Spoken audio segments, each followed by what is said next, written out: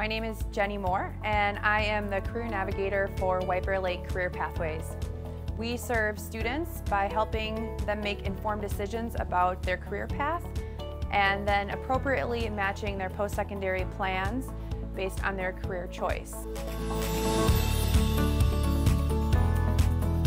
Here at Berkeley Company, we're excited to partner with Vadnais Heights Economic Development Committee, providing opportunities for students to experience the automotive field.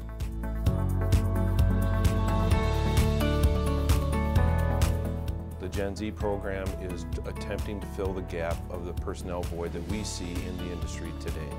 The opportunities that they afford students are the ability to be able to see places, see trades, see different types of manufacturing that may be of interest to them. We also serve our industry partners and local community members by creating and aligning educational opportunities based on the unique workforce needs in our area. Cummins decided to get involved with the GenZ program because we have a strong belief in giving back to our community. One of our global priority areas is education, which is very well aligned with the GenZ program. It was a great opportunity to us to kind of showcase our industry.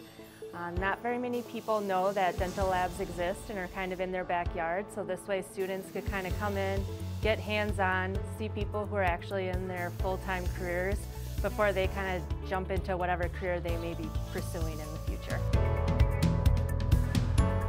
The GenZ Connections program is a program within our White Bear Lake Career Pathways.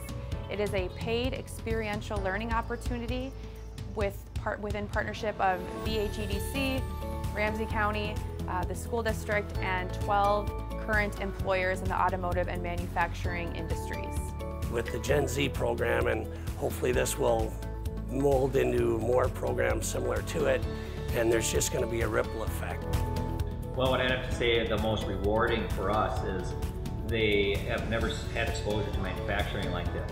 And when they come through and see our environment and the culture, and they just get all excited about it, not knowing that it was even available, that we've had several students now pick the direction of manufacturing over a 4-year degree, and then we can steer them in the correct direction how to pursue that through technical colleges and what steps to go through.